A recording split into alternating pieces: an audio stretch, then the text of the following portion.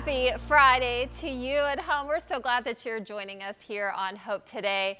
Did you know that your God is pursuing your heart right in this very moment? There is so much hope as we lean into the love of our Savior. I'm Anna, and I'm here with Sydney today. And Sid, we've got a powerful story and a guest today. We truly do, and I love, Anna, how you said it's just time to lean into God because He is passionately pursuing you. And you don't want to miss our upcoming conversation with one man who was saved from the grip of addiction and a near-death experience on a cliff. Author and speaker Michael J. Heil will be joining us today to share God's relentless pursuit to save how God saved his life and how He changed and turned his life around. I know so many of you, you may have family members, loved ones, maybe even yourself, are battling through addiction, struggling through addiction, and we just want to take this time in bringing this story to you to provide hope, to provide just a safe place to just understand what people are walking through and going through. But we truly believe this is going to be a transformational story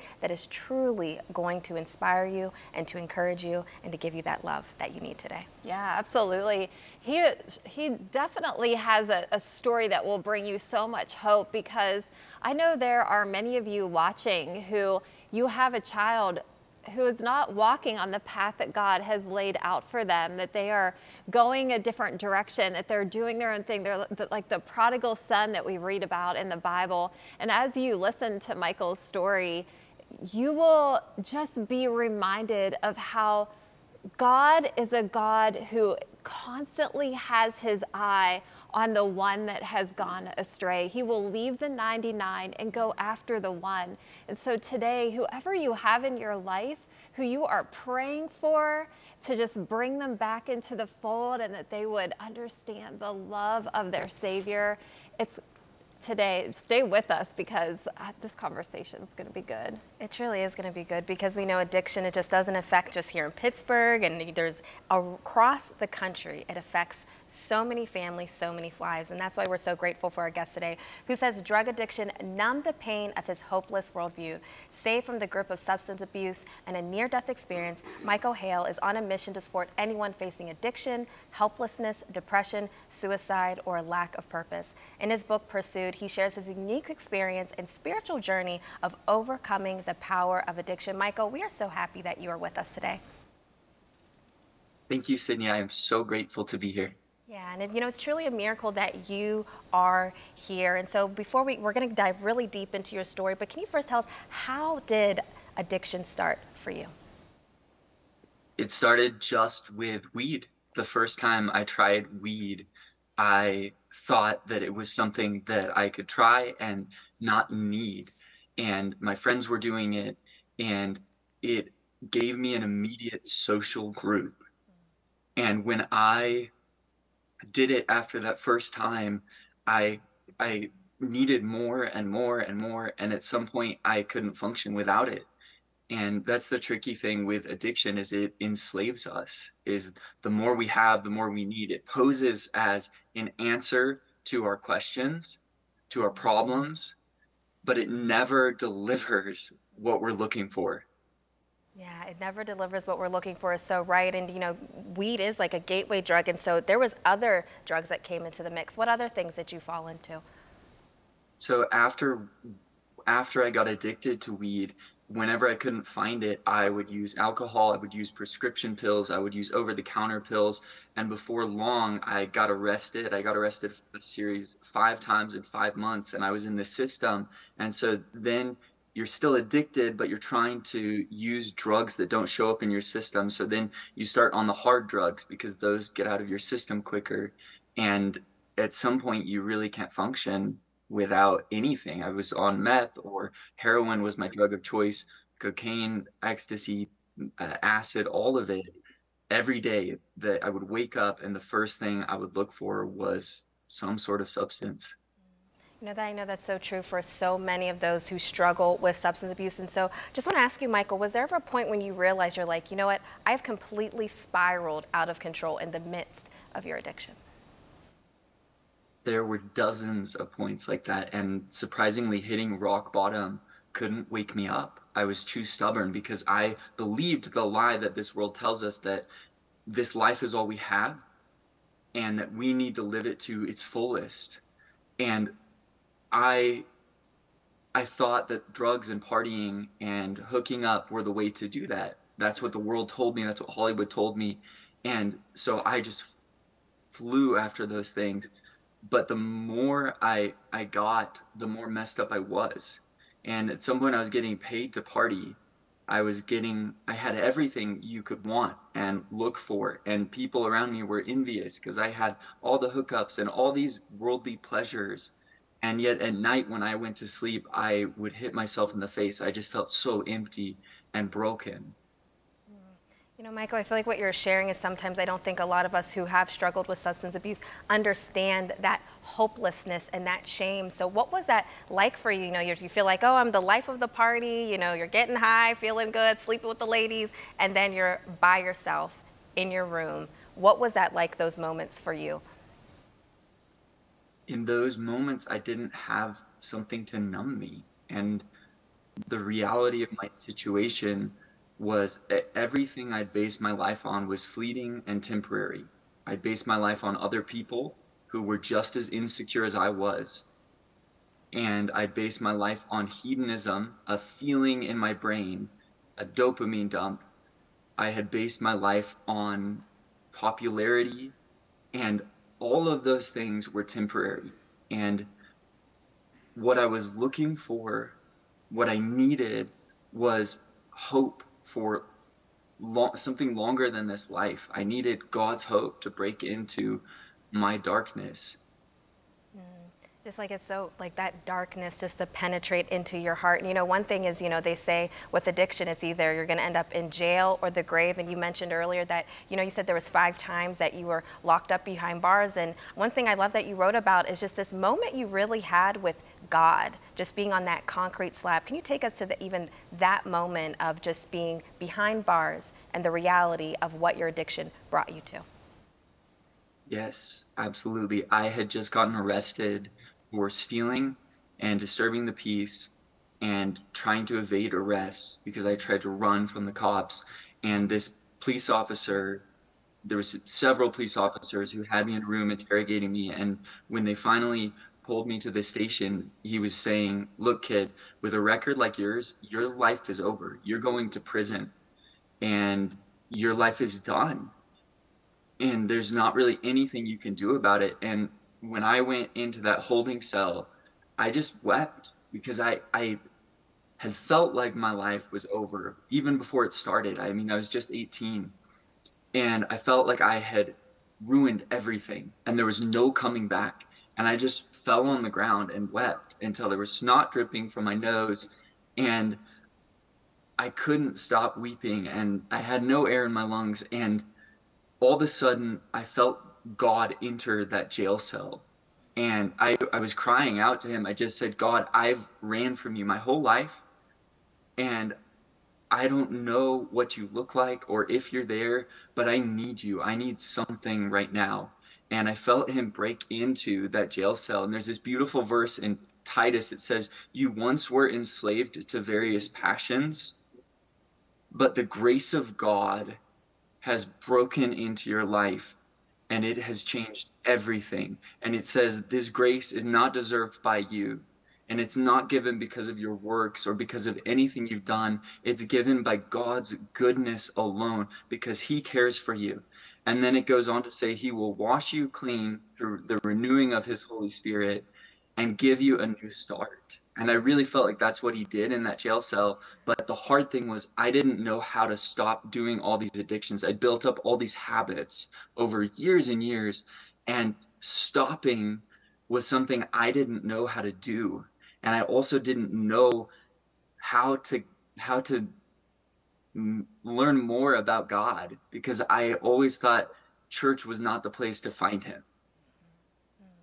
You know, Michael, I just like love what you're sharing of that, just even that visual of just seeing you. Like, I mean, I don't think a lot of us can understand of just being in that concrete slab, just asking God just to come and feel that dark place in your house, your life, and that his grace just covered you. And he was pursuing you all along. And one thing I even love that you bring up even in your book Pursued is this idea of higher power. Can you talk to us about that? Because on this journey that you've been through, I know like in NA and AA, there's a talk of higher power, but for you, it was like there has to be a distinct difference between who your higher power is. Can you talk to us about that? Absolutely. As I mentioned, I was so hesitant to consider the God of Christianity. I don't know why. It's a spiritual warfare thing. It's I was willing to accept any other explanation other than the God of the Bible. And so I was looking for what my higher power is. And in NA and AA, they talk about your higher power can't be an inanimate object. It can't be yourself. It can't be your toothbrush. It has to be something real and something concrete. And I tried all these different religions, and I tried Buddhism, but I realized I wasn't good enough to follow the eightfold moral pathway. And Buddhism promises if you're good enough, then you might attain some form of peace, maybe, if you do everything right. And I couldn't do that. And I believed in karma, you get what you deserve. But then I realized I had messed up so much. If God gave me what I deserved, I would go to hell eternally. And I looked into the Greek gods and the Norse mythology, and I saw they murdered their father and used his blood to create the universe. And I realized that's really gruesome, and I don't want to worship someone like that. The Greek gods basically are giant versions of us, that they're drunkards and they're rapists and they're no better than us. And none of those alternatives were worthy of worship. So I kept looking in all these different places, and I tried positive psychology, just you are what you think. And the reality was my thoughts are sometimes awful and sometimes discouraging. And if I was happy all the time, I would be delusional, because that's not real life. Real life is hard. And Jesus says, in this life, there will be much tribulation, but do not fear, for I've overcome this world. And everywhere I looked, there wasn't an answer. There wasn't a real God who was concrete and tangible and could answer my prayers. And it wasn't until I finally accepted, okay, the God who broke me free from that jail cell, even though I was guilty, that was the God of Christianity. That is the definition of Christianity. We are all guilty, every one of us, and he breaks us free anyway because he loves us that much. Even though we don't deserve it, even though we'll never deserve it, he has set his eyes on us. He is determined to pursue us, and he will not ever let us go. It is his love that he loves to chase us down with his love. And Michael, you also had a really powerful encounter and experience that you had a near-death experience and encountered the Rock of Ages. Can you share that testimony and that part of your story with us? Yes. So, as you said, God kept pursuing me, and I kept looking in all these other places. So, in college, my first night in college, I met 3 born again Christians, and they would not stop talking about Jesus. And I'd never seen anything like it. And they believed in speaking in tongues, and they believed Holy Spirit heals. And meeting these people, my mind was open to this world. Wow, maybe everything written in the Bible is real, and it still happens today. And that was the first time I had that realization.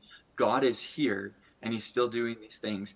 And everywhere I went on campus, we had a campus of over 30,000 students. I kept seeing these same 3 people, and they kept inviting me to Bible studies, and I couldn't shake them. I couldn't avoid them. And none of us had the same majors. It was just God working it out. And their influence on me just made me realize they had something I'd always been looking for. They had Jesus, and Jesus says, peace I leave with you, peace I give unto you, peace not as the world gives, but my peace I give to you. And his peace lasts. Everything in this world is fleeting and temporary, and as soon as it's gone, we need more. And it doesn't actually carry us through the storms. It numbs us and makes us incapable of facing our problems in life. And so as these people spoke into my life, I found God's hope, and I realized he was everything I needed and wanted. And during that time, I had an accident. I shattered my femur on a boulder in the backcountry. My leg was detached from the rest of my body, and the bone was hanging diagonally, about to protrude out of my flesh. And in that moment, I was weeping and screaming, and I felt like I was dying. I wanted to die to escape the pain. But as I sat there, I prayed. I said, God, I know that if you want to, you can help me. But if not, thank you for everything you've ever done in my life. And at that moment, two white crosses in a background of red descended on me on that steep mountain cliff. And it was two ski patrol who had an hour-long lunch break. And God sent them right where I was at, the moment I needed them. And when they cut off my snow pants and saw my leg hanging there, they told me, Michael, there are two arteries that go in your leg past your femur. And if either of those are cut in any way whatsoever, you will die in the next 5 minutes. So here I am on a mountain. I think I'm dying. And here the medics are telling me, yeah, you're probably going to die. And I just remember a passage that my friend had sent me that morning that said, Jesus will be the strength in your weaknesses. And I just kept clinging to that. I just kept saying the name of Jesus over and over again. And every time I said his name, he lifted the pain. And I thought, I can survive this. I can fight through this. And he saved my life. It takes 1,800 pounds of pressure per square inch to break your femur. And it takes only 2 pounds of pressure per square inch to break those arteries. So 1,800 pounds of pressure tore apart my bone, cutting it diagonally. They tore apart my muscles, my tendons, my ligaments, everything in my leg, but not even 1 to 2 of those pounds of pressure touched my artery. And so God was protecting me.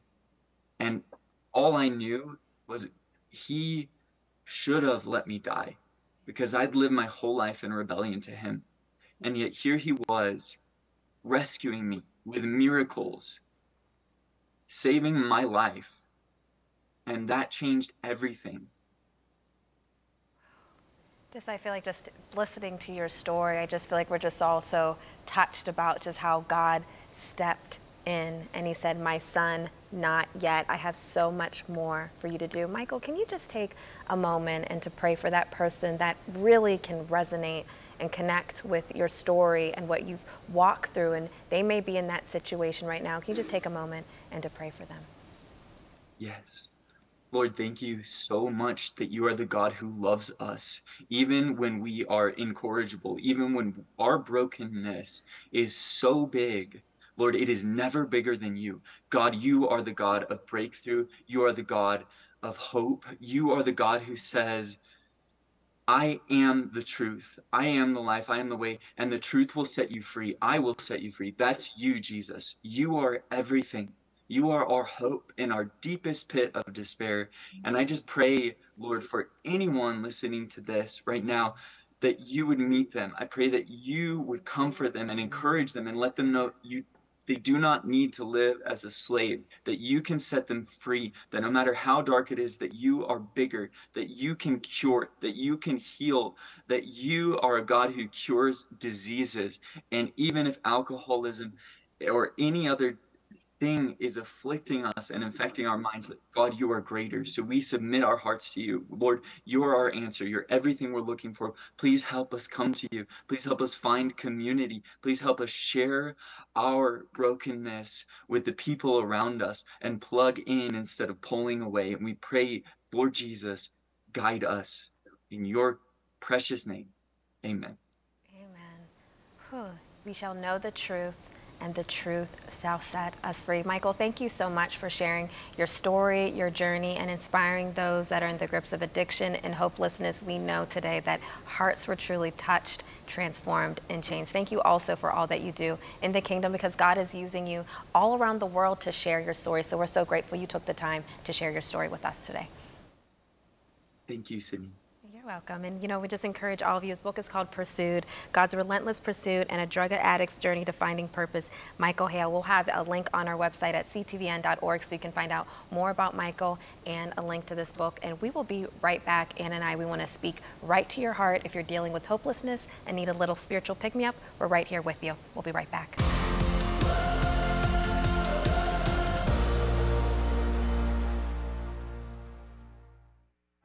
Every now and then, life gets the best of us, and we need a reminder to keep calm and trust God. Simple but striking, the Keep Calm and Trust God box of blessings provides messages of reassurance to help carry you through tough and challenging times. These small cards fit into the palm of your hand and will turn your focus to the one who is in control of everything. Inside, you'll find 51 colorful double-sided cards featuring a combination of inspirational scripture verses and faith-based quotes. Add it to a get-well basket or use it to encourage a teacher, family member, or friend, or save it for the times you need encouragement. Be sure to ask for the Keep Calm and Trust God box of blessings when you give today. It's our way of saying thanks as you encourage others by providing life-changing Christian television through Cornerstone TV. Call us at 888-665-4483 or give at ctvn.org/donate. Well, we're so glad you're with us on Hope Today.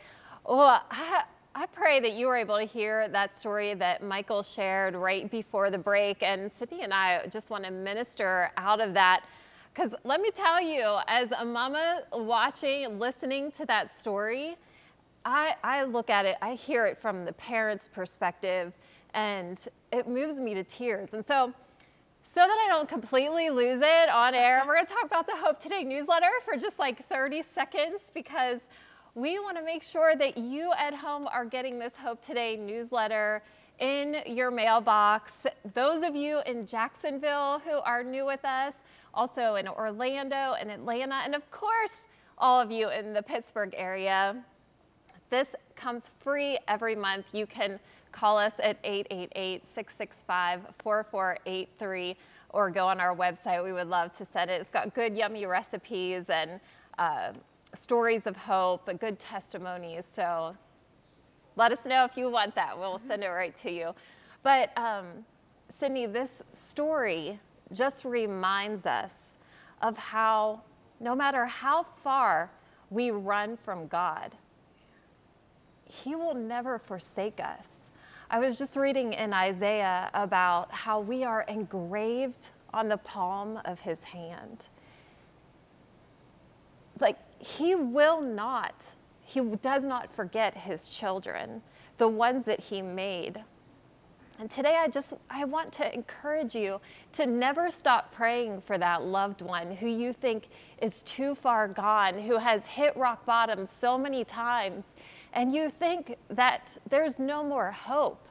Or if you're struggling with depression or suicidal thoughts, that we see this epidemic among teenagers where they're struggling with that and has such a strong grip. And yet, as we heard Michael talk about how God put 3 Christians in his path the first day that he got to college, how in each place that he was, he didn't have his parents with him to rescue him. No, God was there to rescue him through strategic people that God placed in their lives. And it does give us so much hope. Yeah, as you're talking, and I just think about the one that you feel like your back is up against the wall, that you feel so hopeless and so downtrodden, and you just feel like, I don't want to do this for another day. That maybe you've heard those thoughts of suicide. Maybe you've had those deep, dark nights of the soul. And you're like, God, do you see me? God, do you hear me? But I am reminded of one of my darkest seasons in my life, of a scripture that God revealed to me as I was crying out to Him on my knees, is that there's a scripture in Psalms, and I can't remember exactly where it is, but it says that God is near to those who call out to Him. So every time that you let out that scream, every time you feel like you can't move another step, He is the God that is right near to you. And in those moments where you feel like you can't breathe or you don't know how things are going to take or turn, just take a step, take a moment to pause, to breathe and to receive the breath, because that's the Holy Spirit that is inside of you. And if you have breath still in your body and your lungs, there is still purpose for you. And also, we encourage you, do not go through anything alone. Call out for help. Maybe today that you are in that place, maybe you are that person that is struggling with addiction, or maybe you have a different situation. Give us a call at our prayer line at 888-665-4483, because the one thing we know is that I think about, the Trinity, God, Jesus, and the Holy Spirit.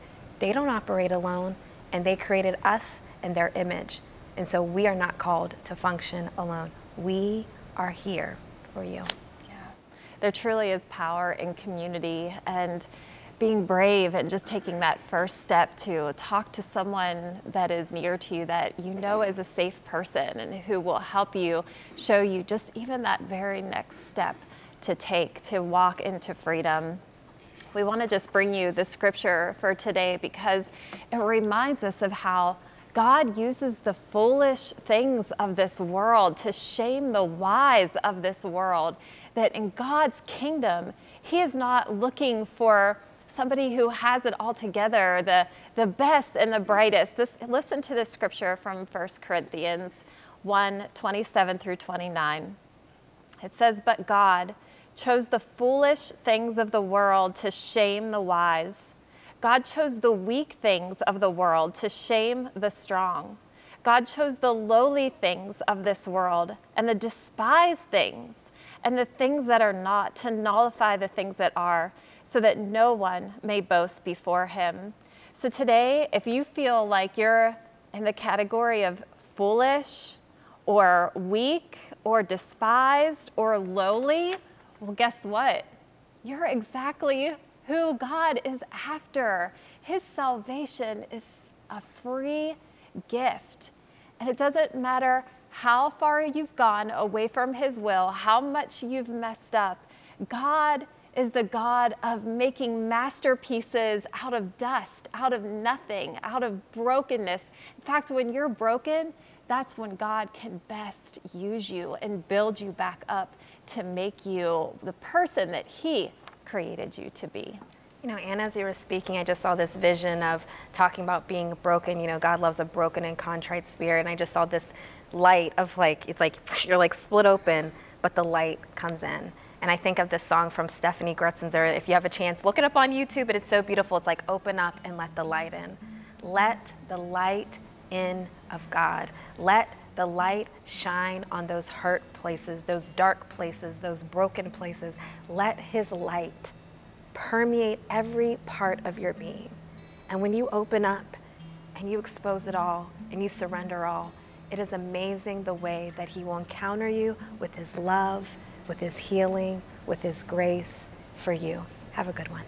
Cornerstone Television wishes to thank all our faithful viewers whose consistent prayers and financial support have made this program possible.